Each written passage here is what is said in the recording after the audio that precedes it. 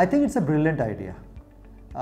because I think whatever tools, techniques, frameworks that one may have learned during our experience in an MBA school, no tool or technique can equip us for life. So through journals like these, through content like this,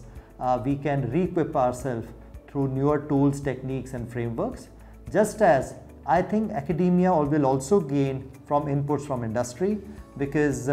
it's a give and take when it comes to developing better frameworks. So I think it's a great idea to put it together, to concise that thing, because fair to say, call it shortage of time or other business distractions, it will not be possible to go through